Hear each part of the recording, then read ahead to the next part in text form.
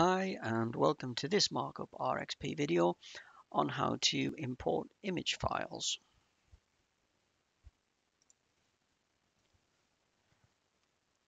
To import an image file, click the Add New Project button, and the fourth option that shows up is the PDF and image file.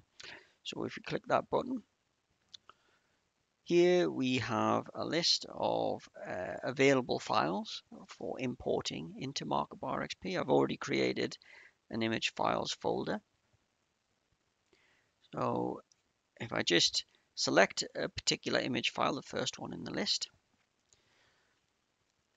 the first thing that happens is the file is loaded and Markup RXP asks you to ensure that it is rotated the right way up. So in this case, where everything's good, so we'll click the next button.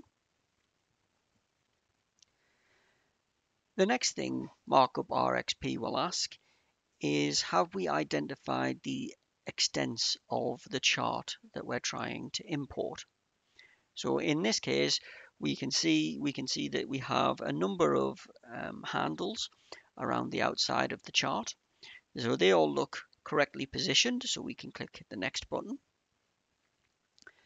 Then Markup RXP just asks to check, have you selected the whole page or was it just the chart? Well, in this case, we've selected the whole page.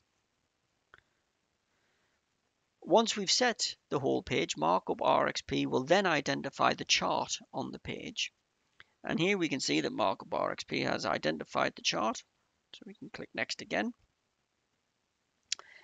And we get a message saying that the grid has been found on the chart, but if the grid still needs tweaking, we can open the project and then click the Adjust Grid button on the configuration settings.